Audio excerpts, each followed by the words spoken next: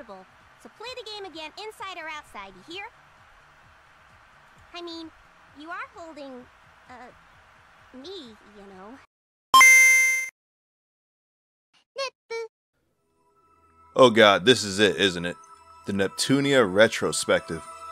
Or maybe better yet, the Neptrospective, since Nep is a noun, verb, and whatever else it needs to be. Started as a game series on the PS3 about personified console girls, Neptunia is probably the most successful game series that isn't actually successful. 16 localized games sit at an average of 63 Metascore, yet it just won't die somehow. Not that I want it to die, but apparently either Compile Heart or Ideal Factory wants it to. So the first game, Hyperdimension Neptunia, started as a one-time shitty PS3 game, which was pretty much a reskin of Trinity Universe, which itself was a pretty shitty game. It stars Neptune, a chaotic girl that likes pudding and stripes, and her quest to get rid of her amnesia and return to Celestia to do something. I actually forget at this point. Almost all main characters in this game were based on a gaming console or some type of company. Neptune is based on the Sega 32X, also known as the Sega Neptune. Noir is based on the PlayStation, most specifically the PlayStation 3. Vert is based on the Xbox, most specifically the 360. And Blonde, who is not pronounced Blanc, is based on Nintendo, in this case the Wii. Most of the characters that aren't based on consoles are known as makers. Some of them include Nisa, who is based on NIS, the company that makes the Disgaea series. There's Gus, based on the company Gus, who makes the Atelier series. There's IF, also known as Iffy, who is based on Ideal Factory, the main publisher of the series. And then there's Compa, based on Compile Heart, the developer of most of the games in this series. And best fucking girl. Anyway, I can't lie, the game was hella bad, the healing was random, the optimization was non-existent, and it was generally a legit shit game. It did have guns though. Its one saving grace was that it was full of super cute girls and a super overreaching script. Iffy, you're not one to talk when you're that short and without boobies. If reality doesn't work, rely on those 2D girls and your online friends. Don't blame me if I start to collect rings floating by the ground. Ooh, I'm so excited to open the door, I peed a little. Where the girls went around and spent pretty much the entire game trying to kill the big bad R4, who is a parody of the R4 piracy chip, at least in name. And it cannot be understated how much the West ate this up. This pushed Neptunia to be one of Compile's best-selling titles and its flagship series. And in odd turn of events, it somehow sold even more in the West than it did in Japan, which was unusual for a JRPG at the time outside of something like Pokemon. Hey boy, Final Fantasy also sells more in the West, boy. Learn your history, kid. Yeah, okay, no one asked you though. That said, it did not review very well at all. A lot of the reviews called out the over-sexualization of girls and buggy gameplay. It's funny how that's a common complaint of this series, yet no one bats an eye when adults flirt with minors in Persona. I guess when you hide your questionable content behind good music, animal mascots that do backflips when they get a critical hit, and some pretty cool looking menus, no one seems to care. Well, actually, JB, Persona is an actual good game. You don't need the social link to little girls. Yeah, okay, you do that. And moving on, somehow after that travesty, Neptunia Mark II was greenlit. This game is the start of the new timeline that most of the main series games will follow. It's also the game that revamped most of the battle systems into what you see today. The battle system's no longer based on RNG. You can heal where you want assuming you have the items, you can move where you want, and you can generally take more turns in battle. This new game stars the sisters of the main characters from the previous games. They're all based on handheld versions of the main consoles. Neptune's sister Nepgear, a girl next door type character who's based on the Game Gear, and also a massive tech nerd. There's Noir's little sister Uni, based on the PSP, and then there's Blonde's little sisters Ram and Rom, based on the Nintendo DS. Well, actually, you were just talking about lollies in Persona, and now this game has even smaller girls. That makes it worse than Persona. Yeah, okay, if you say so. This game is also the only NEP game with an M rating. It should be noted that this game is the basis for a lot of reused assets that Compile Heart does, even for non-Neptunia games like Fairy Fencer, Death End Request, and Genkai Toki's 7 Pirates, Waffle's best girl by the way. The story features Nepgear and her mission to save her sister and the other main goddesses when they got captured, and eventually trying to take down the big bad, who is none other than Frieza. R4. Hey boy, back in my day, the only recurring bosses was Bowser and Ganon and her... Sweet, that's cool. Anyway, this game ironed out a lot of the issues with the first and introduced a lot of new characters that mostly get left out of the spin-offs now. It also has a really infamous ending called the Conquest ending, where the cute main character goes around and kills everyone to power up her super demon sword.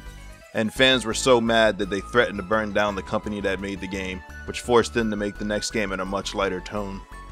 And last up for the OG3 is Neptunia V, also known as Neptunia Victory. This game was the most polished of the three and the basis for which the remakes were made.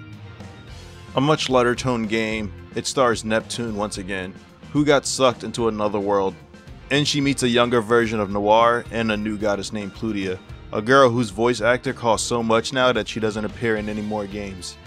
The too long didn't read version of the story is there's now a new group of people, the 7 Sages specifically, who want to take over the world. There's Ray, who represents Atari. Then there's Abness, Mr. Bad, Copy Paste. I may be queer, but let me lay it straight. Some gay robot, Pikachu, and R4. You need to be a masochist. Let me trick you. Actually, JB, there's another little girl there, so that's another point for Persona.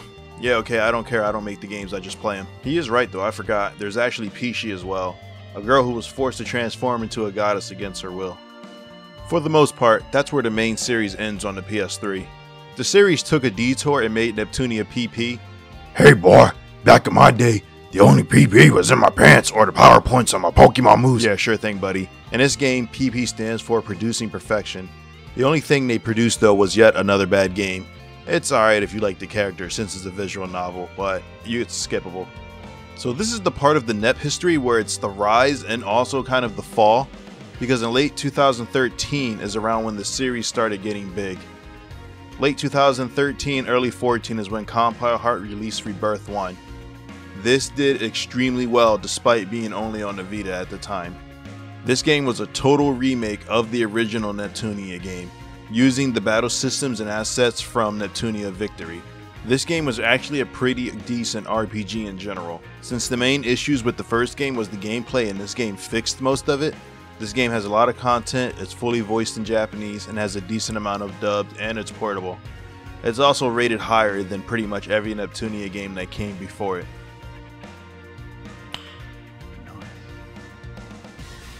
And moving on, we finally get the Mega Dimension Neptunia V2. And yes, it's V2 as in Victory 2, as in the sequel to Victory, not 7. I don't know why people keep calling it Neptunia 7, especially fans of the series, but maybe they're dumb. I don't know, like how can it be 7 when it's the 5th main series game? It literally makes no sense. Anyway, this is probably the only game in the Neptunia series that is a legit good game. It had next-gen graphics at the time, at least mostly. It was actually one of the first next-gen RPGs on the system. The story's pretty good, it's decent length, and it's full of content.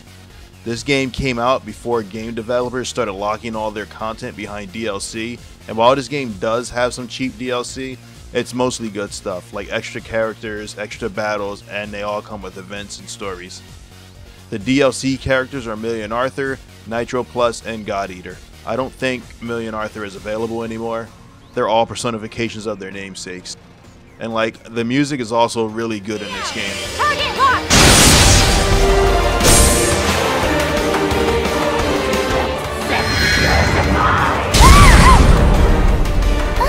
So tired. Uzume will use an item. Leave this to me. Cross combination.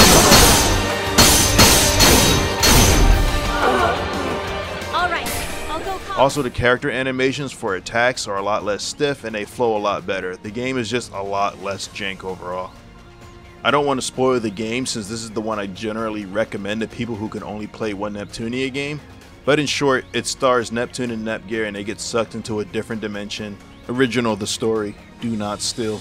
And they meet a girl named Uzume who's fighting to save her world. She actually ends up being the goddess of the past planet Neptune. She's based off the Sega Dreamcast herself.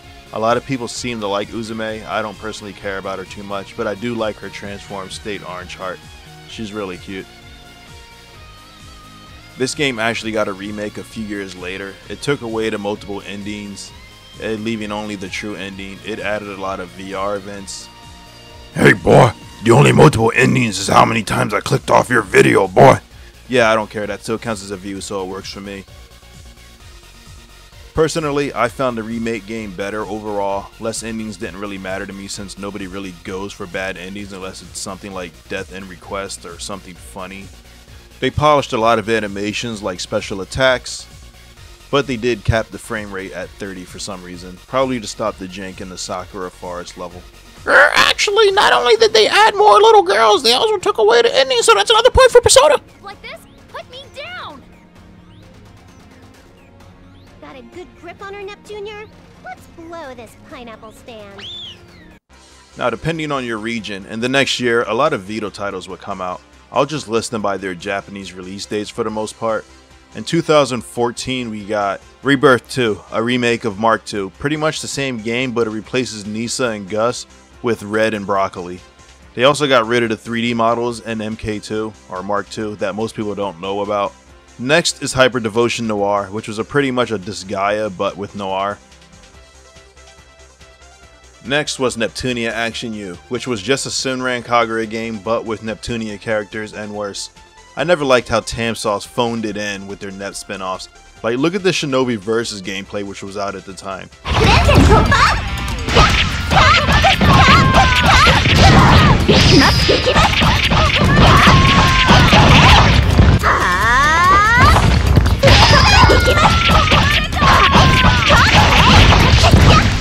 And now compare it to Neptunia U.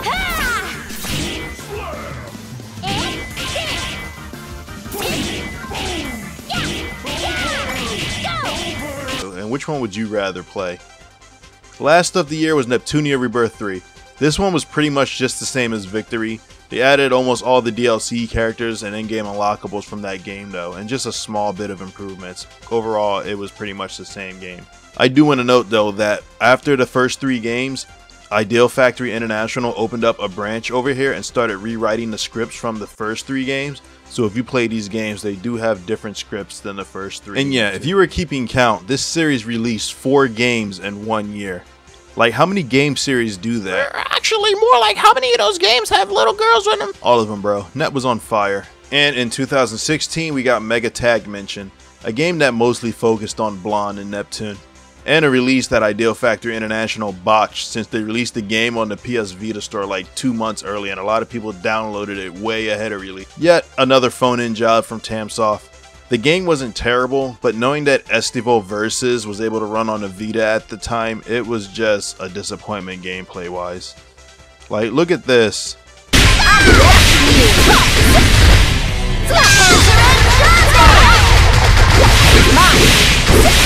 And then look at this, and then tell me which one do you think is better.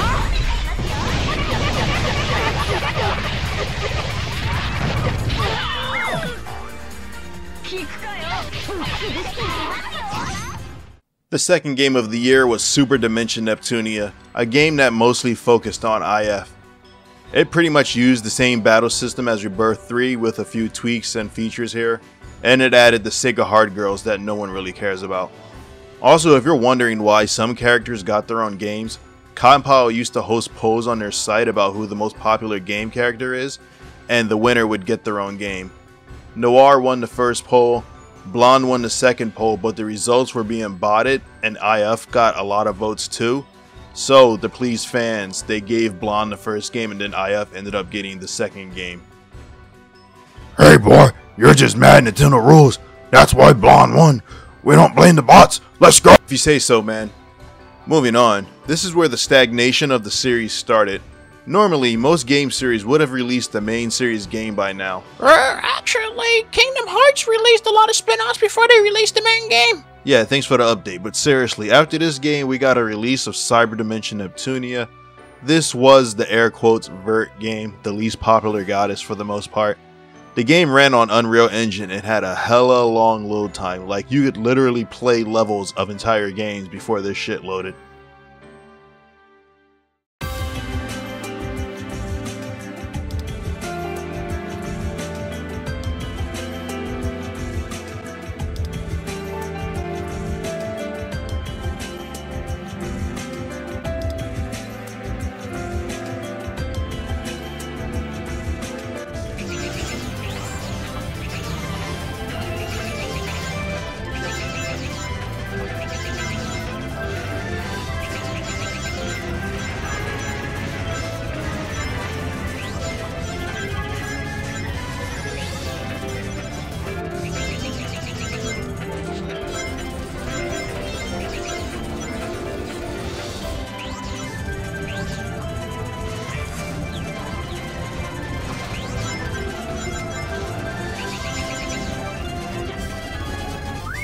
The gameplay was okay, and the game did look really pretty, and it had really good music. This is one of my favorite tracks actually. But it was still kinda jank. Multiplayer was shit, you got logged out after every quest, and there was lag if you weren't the host. It's not all bad though, the music was pretty good for the most part, and the story was okay, and it's generally considered overall the best Neptunia spinoff, and it sold the most as well. Probably from the Sword Art Online hype where getting trapped inside video games and MMOs were the big thing at the time. After this, the Neptunia and Friends game, the mobile app, came out.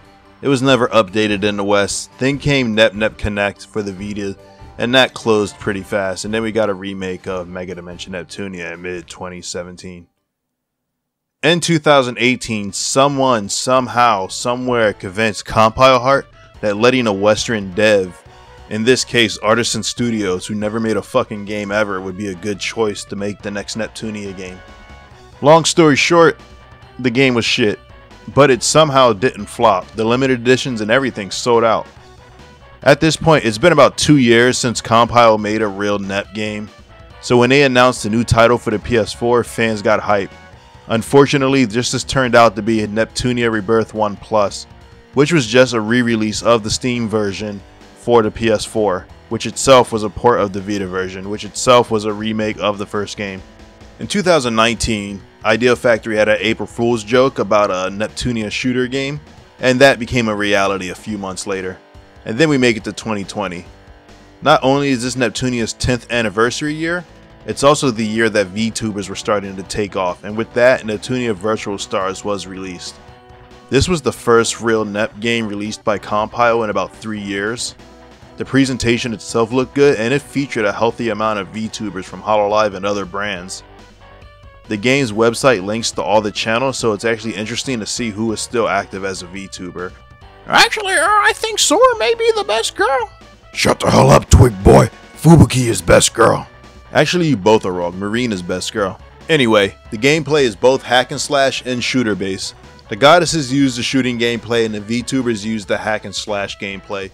The VTubers you can play at are real ones, but it looks like they've been inactive for a while. Either way, the game wasn't really anything special outside of presentation, but it gave fans a bit of hope, since it showed that Compile Heart could make a pretty looking game and had some kind of funds since they paid to get all these VTubers in it.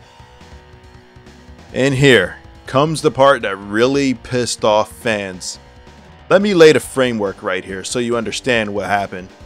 So in Japan, generally when a series with more than one game, or at least one that is long running, hits a yearly milestone, it's a pretty big deal. In this case, Neptunia came out in 2010. It is now 2020, so it's Neptunia's 10-year anniversary. Also keep this in mind, there are 4 mainline Neptunia games: Neptunia 1, Mark II, Neptunia Victory, and Neptunia V2, as in Victory too. And now watch this game reveal.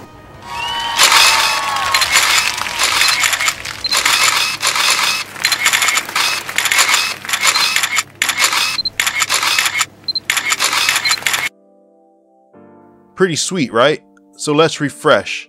There are 4 main games. It's the 10th anniversary.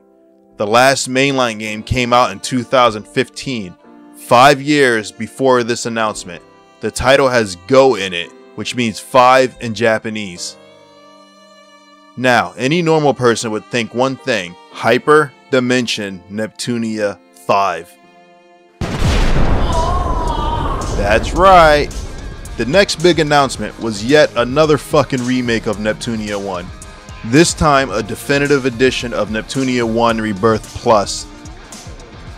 That's right, this game is a remake of a remaster, which itself was a re-release of a port on the Steam version of the game, which itself was a port of a remake of the first game. Ah, fuck, I can't believe you've done this. Needless to say, this was pretty much the last straw for the collective fan base. There were a few holdouts because a few months earlier, there was a Ninja Nep game announced, and that turned out to be a Senran Kagura collab. Like, this could not go wrong. But, as it would turn out, the game itself wasn't too good. I mean, it wasn't bad, but it was pretty much janked. and less polished than the best Senran games. And part of it is because the Sony censorship shit, but for the most part, it was just mid. It was just more Nep when it should have been more Senran at this point. I mean, would you rather play this?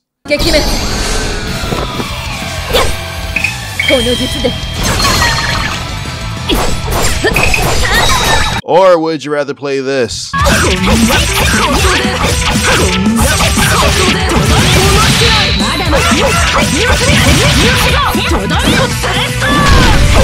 And at this point, morale is at an all-time low.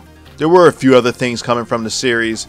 There was a top Nep game release, which was pretty much started out as a meme, but it actually turned out into a decent Space Harrier clone. And it had some pretty good music, and it looked really clean. Other than that, the last Neptunia game to release in the West was Neptunia Sisters vs. Sisters.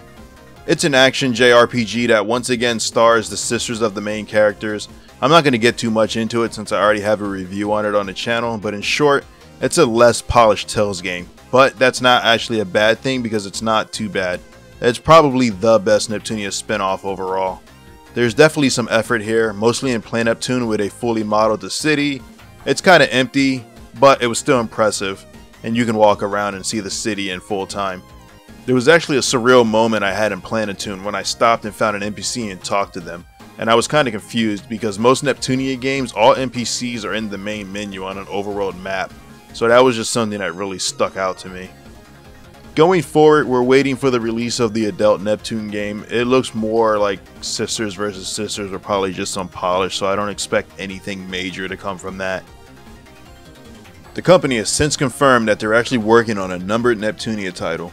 Next year will be the 10th anniversary of Mega Dimension Neptunia. At this point, fans of Japan don't care. Neptunia went from having a spin-off selling 50k plus in the first week to only selling under CK now with the latest Neptunia release game in Japan. It seems like they've diluted the series with just so many shitty spin-offs that just no one cares anymore, and they're trying to just throw shit at the wall to see what sticks, hoping to catch lightning in a bottle or whatever. I mean, here's a good idea, Compa. You want to sell Neptunia spin-offs? Make a Neptunia Kart or a Neptunia Smash game. Or maybe a Star Nep game where she transforms into some jet thing because she can actually do that. And it may sound like I'm being harsh on the series, but this is just how the fan base feels for the most part. Neptunia games were never known for their gameplay outside of maybe Mega Dimension and Cyber Dimension, but Neptunia was like comfort food, like that hometown Chinese restaurant that you go to instead of a steakhouse. A solid zany anime game that put the characters and music first and did everything else second. Also, they need to have a crossover with Blue Archive at this point. Actually, Blue Archive has even more little girls, so Persona wins! You know what? Maybe. In the great words of a random Neptunia fan, No, they're all kinda cute! Yeah, I like their designs! Sexy Loli is totally in this year! Oh yeah, such a perfect collection of archetypes. The girl next door, the tsundere, and the polar opposite twins! I love the variety! R4 definitely doesn't have this!